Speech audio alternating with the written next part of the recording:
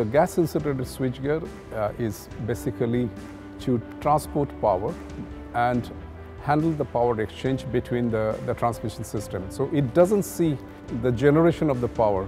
So therefore, the power coming from a coal plant or hydro or renewable is not important at all. It sees only the power, and therefore it is equally applicable for renewable, hydro, nuclear, thermal, coal, gas, whatever.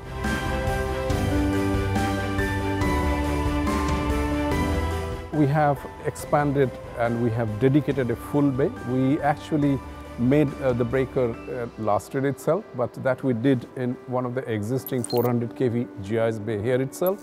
But seeing the emerging demand both from domestic as well from exports, we felt that it is better to have a dedicated bay so that we can cater to the demand both domestic as well as for exports. So that's the plan.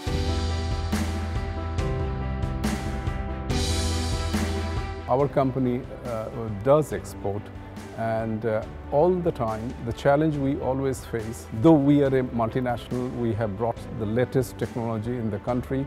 All our tools and processes are best in class. In fact, this factory, like many others that we have in the country, are world class. But when we go out and try to export, we still have difficulty in telling to our global customers that it is made in India, though it's in a GE factory.